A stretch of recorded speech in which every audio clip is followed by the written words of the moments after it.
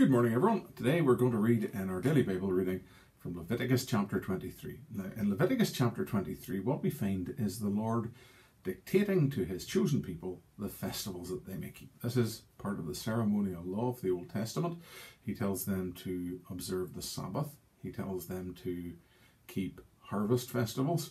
He gives them the Feast of the Passover and the Feast of Tabernacles. Alexis Sale famously in his book described his Uncle Monty sitting in the yard under a tree branch eating a fried egg, which is a comic reflection of a modern interpretation and misuse of the Feast of Tabernacles. These feasts have come to an end.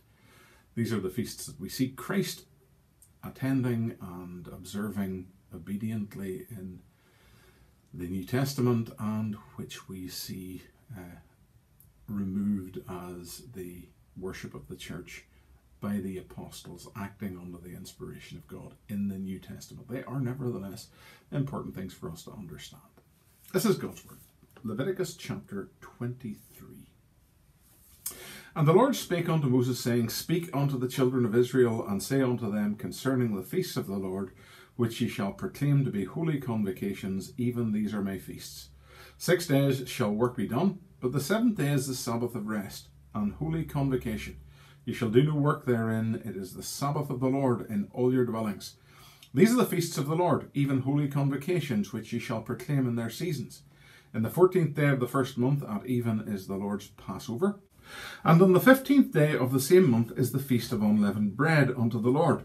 7 days ye must eat unleavened bread. In the first day ye shall have an holy convocation. Ye shall do no servile work therein. But ye shall offer an offering made by fire unto the Lord 7 days. In the 7th day is an holy convocation. Ye shall do no servile work therein. And the Lord spake unto Moses, saying, Speak unto the children of Israel, and say unto them, When ye be come into the land which I give you, and shall reap the harvest thereof, then ye shall bring a sheaf of the first fruits of your harvest unto the priest. And he shall wave the sheaf before the Lord, to be accepted for you. On the morrow after the Sabbath the priest shall wave it. And ye shall offer that day, when you wave the sheaf, an he lamb without blemish of the first year, for a burnt offering unto the Lord. And the meat offering thereof shall be 2/10 deals of fine flour mingled with oil, an offering made by fire unto the Lord for a sweet savour. And the drink offering thereof shall be of wine, the 4th part of a hin. And ye shall eat neither bread, nor parched corn, nor green ears, until the selfsame day that you have brought an offering unto your God. It shall be a statute forever throughout your generations in all your dwellings. And ye shall count unto you from the morrow after the Sabbath, from the day that you brought the sheaf of the wave offering, 7 Sabbaths shall be complete. Even unto the morrow after the 7th Sabbath shall ye number 50 days, and ye shall offer a new meat offering unto the Lord. Ye shall bring out of your habitations 2 wave loaves of 2/10 deals. They shall be of fine flour, they shall be baken with leaven, they are the first fruits unto the Lord. And ye shall offer with the bread 7 lambs without blemish of the first year, and 1 young bullock, and 2 rams. They shall be for a burnt offering unto the Lord, with their meat offering and their drink offerings, even an offering made by fire, of a sweet savour unto the Lord. Then ye shall sacrifice 1 kid of the goats for a sin offering, and 2 lambs of the first year for a sacrifice of peace offerings. And the priest shall wave them with the bread of the first fruits for a wave offering before the Lord, with the 2 lambs.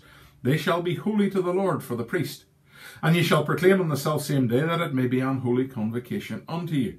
Ye shall do no servile work therein. It shall be a statute forever in all your dwellings, throughout your generations.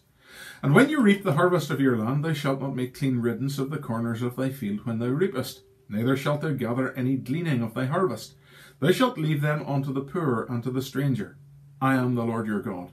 And the Lord spake unto Moses, saying, Speak unto the children of Israel, saying, In the 7th month, in the 1st day of the month, shall ye have a Sabbath, a memorial of blowing of trumpets, an holy convocation.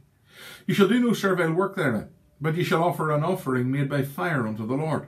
And the Lord spake unto Moses, saying, Also on the 10th day of this 7th month there shall be a day of atonement. It shall be an holy convocation unto you, and ye shall afflict your souls, and offer an offering made by fire unto the Lord.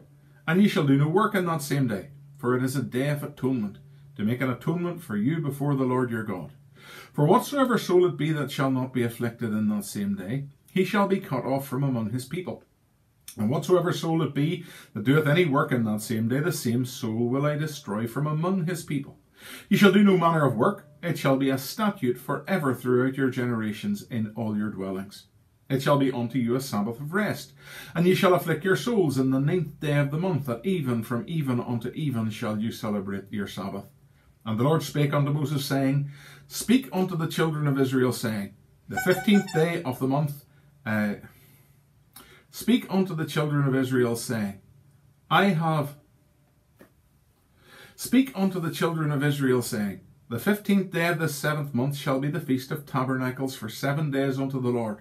On the first day shall be an Holy Convocation. Ye shall do no servile work therein.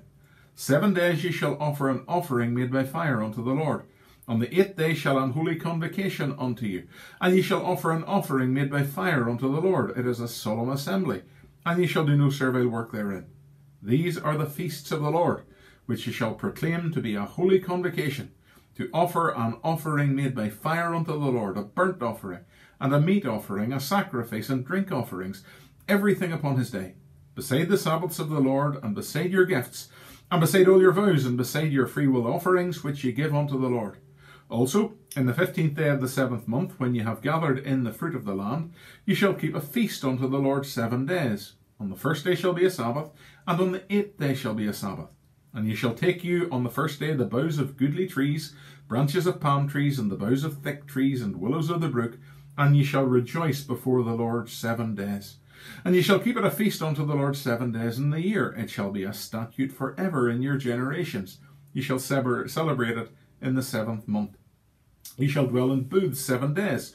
All that are Israelites shall dwell in booths, that your generations may know that I made the children of Israel to dwell in booths when I brought them out of the land of Egypt.